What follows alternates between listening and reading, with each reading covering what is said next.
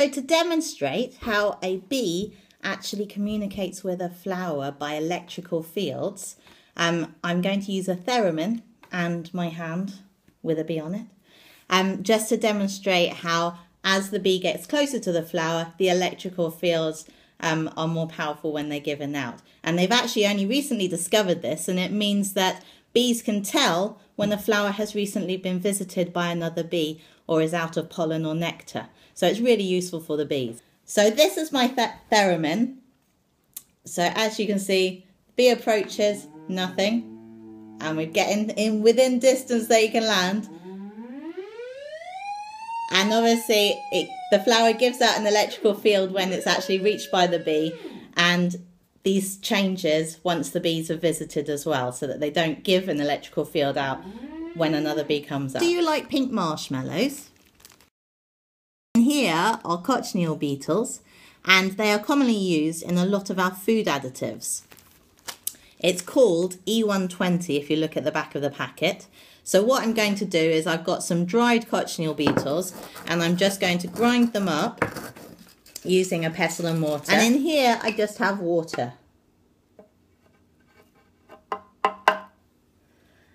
And if we give them a bit of a stir, okay, as you can see, it goes a lovely pink colour, which is why they are mainly used. So it's for pink, sort of pink sweets, pink marshmallows, like I said, and things like lipsticks, blusher, lots of pink makeup as well, still contains cochineal beetles.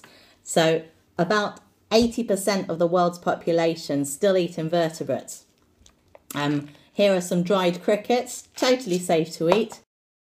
Eating insects is also more sustainable as well. So you never know, in a few years' time we might be eating them again. Another way to link chemistry and nature is through bioluminescence. We've touched on it a little bit in terms of the scorpion secreting a chemical that glows under UV light.